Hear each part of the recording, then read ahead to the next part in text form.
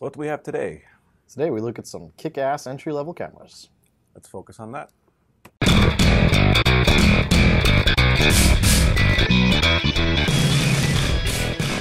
All right, it's enough random bickering. Back to also random bickering. Everybody, welcome back to Aperture Chat. I am Tom. I'm Ryan. I'll let him introduce himself for a change. This week, for our Tuesday review session, we're going to look at a couple of entry-level DSLRs. Mostly this came about because I was talking to the Hobbit today when I picked up my breakfast sandwich, which I guess was really a lunch sandwich by that point. Kind of slept in a little late. And he was asking me about, what should he get? And I gave him a specific recommendation. But we're going to look at the Canon T3i and the Nikon D3300 because they're about the same price point. Put them up on the big board because they do deserve a home up there. Entry-level DSLR is just as important as anything else. And we're also going to follow that up with the Sigma 2470 Pro level lens. Well, we should probably talk about it before we figure out how frivolous we should talk about this. The Canon T3i is not the brandy newest camera from Canon. It has been surpassed by the 4i and the 5i, but they're at a higher price point. And we wanted to get two cameras that were close to the same price point. With the 3i, which is a good entry-level camera, it's a 18 megapixel crop sensor. It has an articulated screen on the back, so you can actually flip it all the way around. It does do video, 1080p, 30 frames a second. All around good entry-level camera that can do video. Yeah, I've not spent a lot of time with the T3i. I have played with your T2i quite a bit. Honestly, the only difference between the 2i and the 3i is the articulated screen. Which is scary. I mean, the UI must be better, right? Or is it not? UI's a little better. It has to be, because that thing is a friggin' Chinese puzzle trap to try and actually turn on a lot of features. This is true. The UI is a little better. It's a little cleaner. But as far as specs go, it's got the same processor, the same sensor. So as hardware-wise, it's the articulated screen. Software-wise, it has a little bit nicer interface. The price right now, if you were to walk into Hunt's and buy it, would be $549, and that includes the 18 to 55 millimeter kit lens. And we are reviewing these with their kit lenses. Like you should. So, like they should, because the idea is you can walk in, you can buy this, and you can walk out and go take pictures. Well, charge the battery, then go take pictures. So this is the frivolous scale. Yep. How frivolous it is. So not necessarily how accurate or how well it'll perform, but how well used it is for the money. So, for people who like to take selfies, all of it. It gets a 1? No, it's probably about a 5. About a 5? Okay. Because it's about as frivolous, short of using your iPhone. Frivolous, non-frivolous as you can get with an SLR. Yeah, I can see that working for that. I'm going to give it a whopping 8. I still think you should use your iPhone for taking selfies. For the photo enthusiast, and this is where Matt is, this is where the Hobbit is, so this is really kind of the scale that I'm most concerned with this one. So you're putting your money into an SLR versus putting your money into a mirrorless low-end system or a good point-and-shoot. Yes. The big reason Matt asked me is because he has a point-and-shoot, and he was looking for something specifically he'll be able to change lenses on. I'm going to stay at 5. All right. It's a good use of money for somebody looking to spend photos. You could buy a really good semi-interchangeable point and shoot, but it's a good place for it. This might be the only time I ever give something this. That's not true. But for someone who's looking to get a DSLR, specifically for DSLR features, I think this is a great camera to grab. I'm going to give them a 1. That is probably the best place you could put your money. So now we're looking at the Semi-Pro. It's pretty frivolous. Even as a backup body, that thing is pretty terrible. So it's not really a good use of money, therefore sort of an extra add-on. I got to add a lot to that. Yeah. I don't know. 25. 25? It's still generous because it is still an SLR backup, but see, it's pretty bad. I use my 2i as my backup, and so, and as a backup, it's okay. I'd probably rent something before I'd go purchase it, but I think 25 is about right. I mean, it's not if I was going to purchase it as a backup, it wouldn't be the worst use of my money. All right, for a wedding photographer. It's going to go up a little bit. It's such a very bad thing to have to use for a wedding, and it seems like it's to try and use that is not very good. No, it's not. Yeah. No. 40. 40. I've tried to shoot it at a wedding. Well, I've shot my 2i, and like I said, internally they're pretty much the same thing, and I don't think you used a single picture that I gave you from that wedding. Oh, I used a couple. It must have been outside. So I will give it a 45. Because it has crap for low light performance. Yeah, it's a tough little camera to use sometimes. Yep. Event photographers. I'm going to go to 50. But that's probably about as high as I'm going to go with an SLR like that. It's not a very valuable use, but it's still an SLR. So that's probably about as high as I'd go. All right, 50 works because it just doesn't do well in low light. I mean, it'd probably be fine if you're close enough where you could almost use it like that the spotlight metering that's now in the... if you totally blew away and ignored your meter and just shot it like you were just exposing for whoever's on stage, it'd be okay because there'd just be a ton of black. It's a little bit weird. Yep. And then for our sports photographers or our photojournalists, I'll go back to 45. It's small and you can beat the hell out of it and you can use it a lot. It's not as crazy. Yeah. I mean, if you're outdoors, the low light doesn't make a difference. It does. It does, though. Well, I've never seen a football. I mean, a football games in the middle of the day are not most of the football games that I would be shooting. Yeah. Which is strange, but yeah, I know what you mean. I'll bounce it back to a 40 just because most sports are outside, unless you're shooting hockey, in which case I would say... Hockey is terrible. Yeah. Basketball is the worst, though. Basketball is awful. Really? Yes, basketball. I've never tried to shoot a basketball game. Oh, it's terrible. My D90 could not do it. My D90 with some decent glass would not. It still wouldn't do it? All right. So, tallied up the score. Ryan gives the Canon T3i with the kit lens a 28.3. And I was remarkably close, giving it a 28.1, which gives it a composite score of 28.2. Math. Yeah, it's a decent score for something that's the lowest SLR you can buy. It's much less useful for somebody trying to make money with it, but it's still not totally useless or frivolous for anybody. Right, and telling us a little bit about the D3300. The D3300 is the lowest crop sensor camera from Nikon. It's the third edition of the 3000 series, which was 3000, 3100, 3200. Now it's 3300, the third revision. It is innovative in its use of graphical UI to guide you through taking the picture you want to take as opposed to the picture the camera thinks you want to take.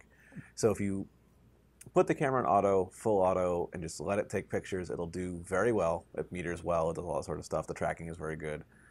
If you use its guide features or its scene features, it explains the basic principle of the photography that you're trying to do.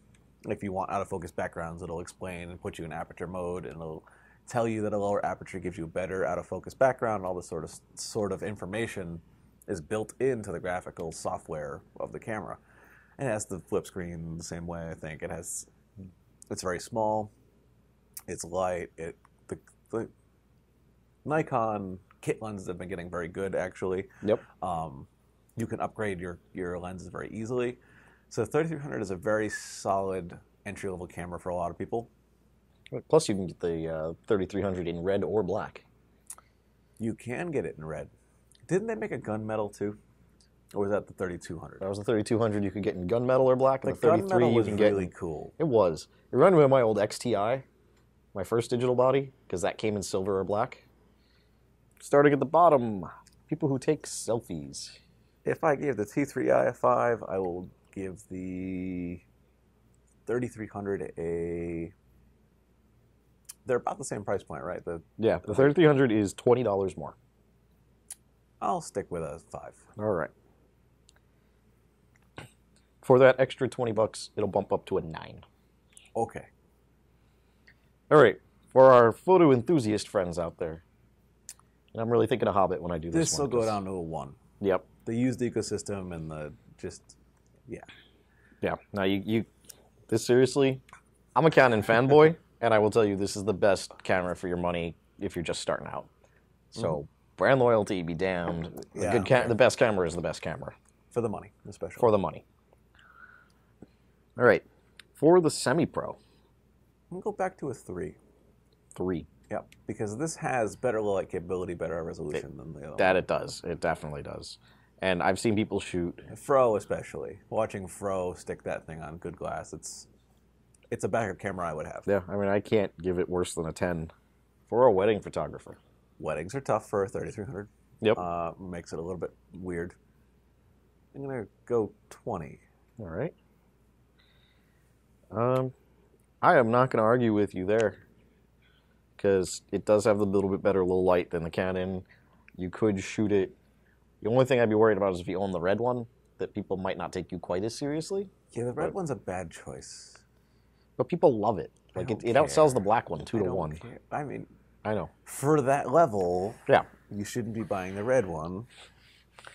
Okay. It's like the silly white lenses. You don't need white lenses. You always need white lenses. For an event photographer. So this is event as opposed to sports.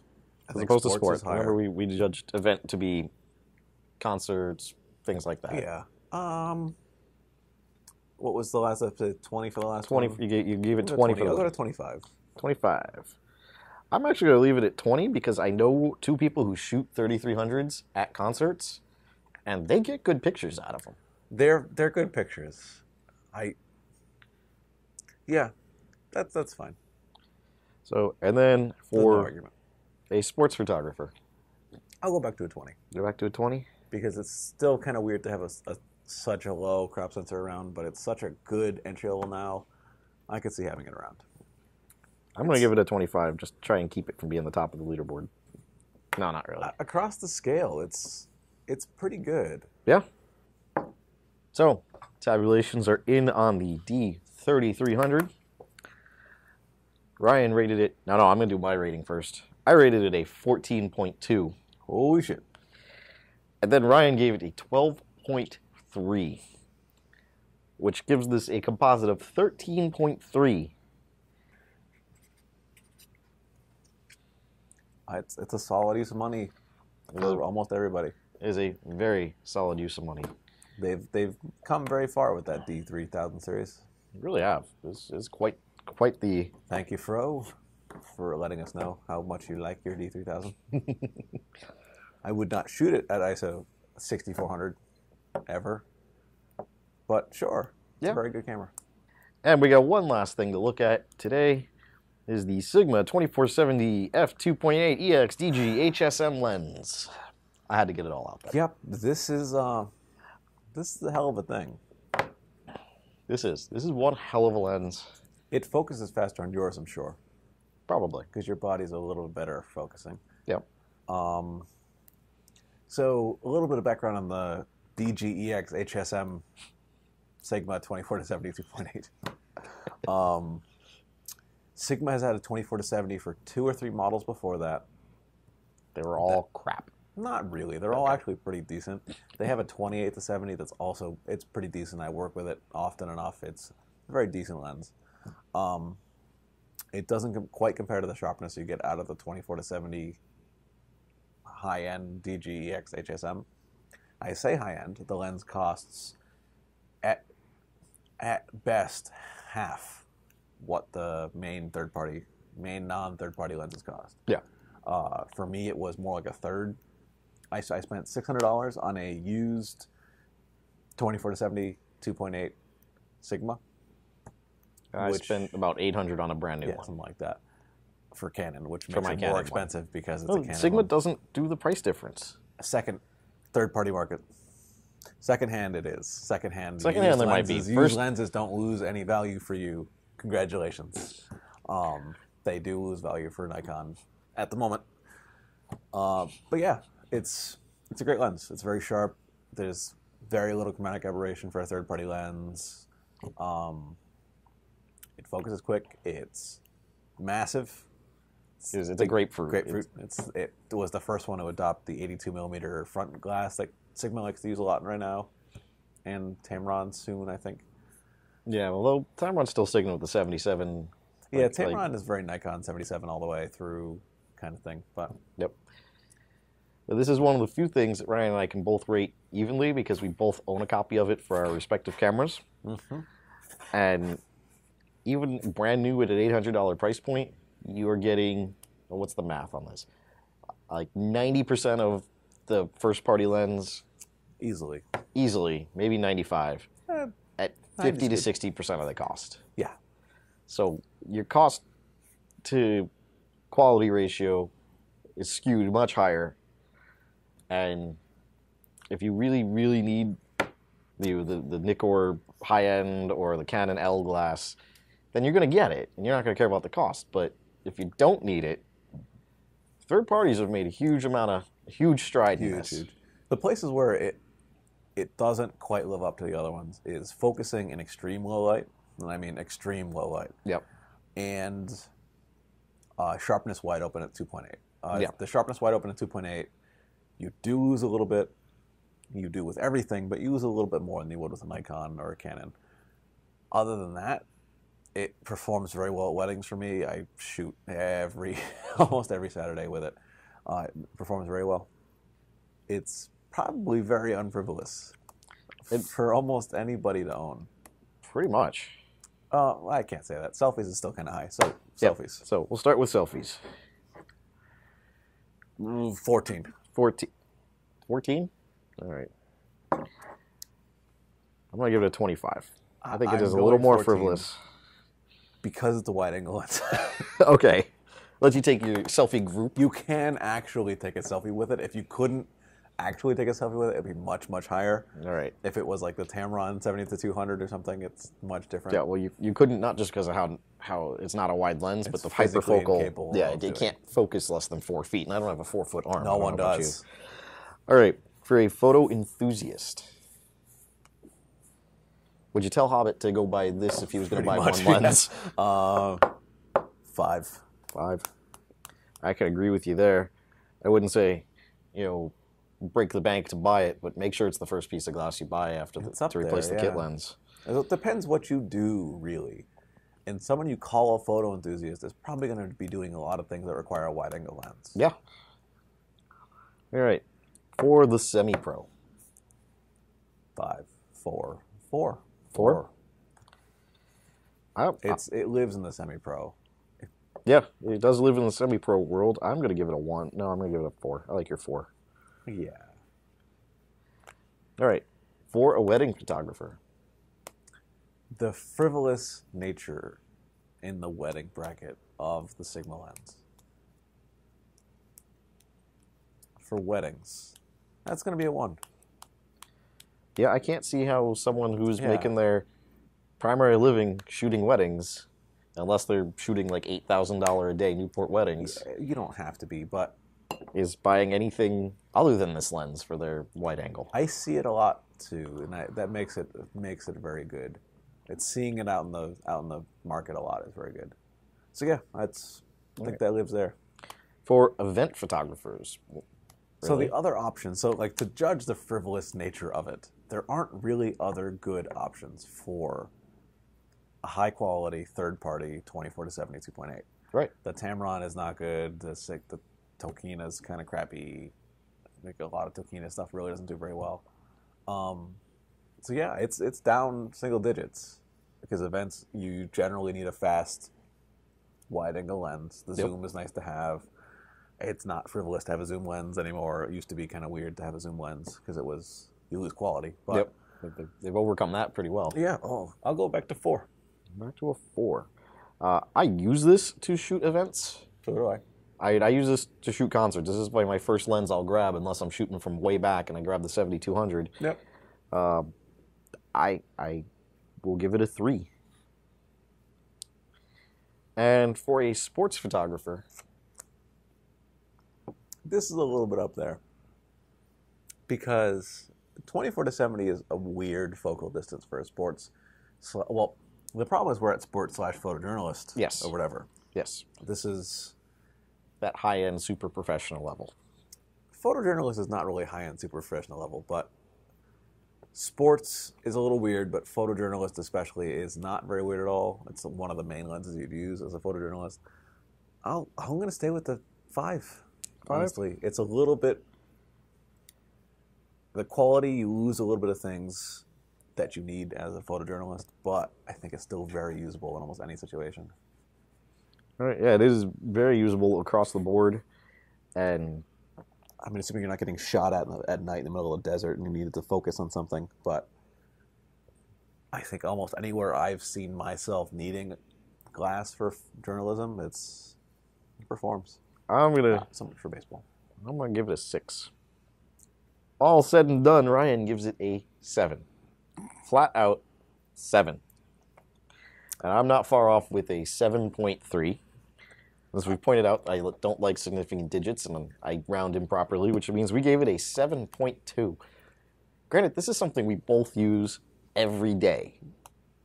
Like, it's specifically unfrivolous. It's not the best 24-70, but it's very well performing, especially considering its price, which makes it unfrivolous.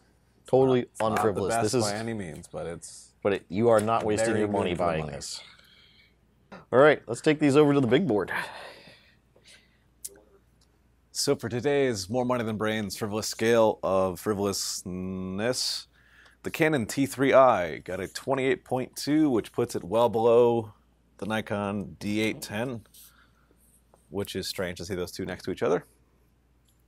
Next on the list was the Nikon D3300 kit lens kit, which is also the T3i kit lens kit. Nikon D3300, very high, ranks right above the D600. That's a lot of value for money. And the top of the board today, and probably forever and ever. I don't know, we thought it was going to be top of the board forever with the D600. Tom has a good point, but I'm just going to stick this way up there. There's a Sigma 24-70 EX DG HSM 2.8 event lens. Ranks above the board, really. It's not out of place anywhere doing anything for $600 to $800. So, yeah, I never thought that we would have anything in single digits. Nope. So, that's your more frivolous money than brains frivolous money.